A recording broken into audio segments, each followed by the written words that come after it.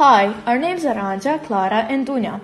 We are going to tell you something about Vukovar's history, culture and geographical location.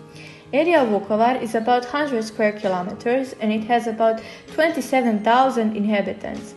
Vukovar is located in the eastern part of the Republic of Croatia on the banks of Dunav, the second largest river in the world. Vukovar is the largest Croatian river port and it's positioned on important transport routes because of Dunav. It's located about 36 kilometers southeast of Osijek, the city we live in.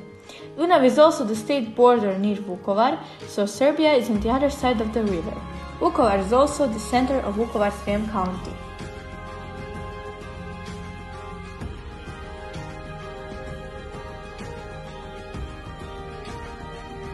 Vukovar is known for its rich archaeological sites, which prove that the first settlements in Europe existed in that area.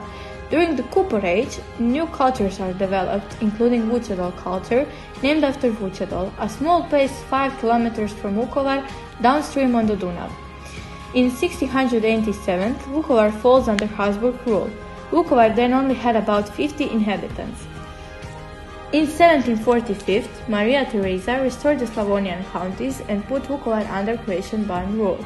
Vukovar developed very quickly, and in 1840 it was included in the stream traffic on Dunav, and in 1878 the railway traffic. In the other half of 20th century, Vukovar is a part of Croatia, which is one of the countries in Yugoslavia.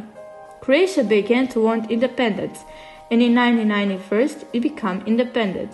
With the independence of Croatia, the Commonwealth War broke out, in which Croatian and Serbian forces clashed.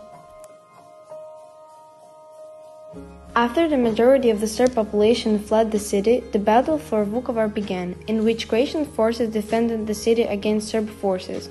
On November 18, 1991, Vukovar falls under Serbian rule. In 1995, negotiations began on the return of Vukovar to Croatian rule. On June 8, the train of peace came to Vukovar. It marked Croatians' return to Vukovar. Vukovar and some places in East Croatia were peacefully reintegrated into the Republic of Croatia on January 15, 1998.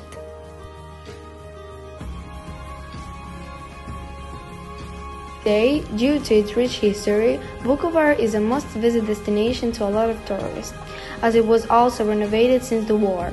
The inhabitants of Vukovar are mostly engaged in agriculture, viticulture and trade.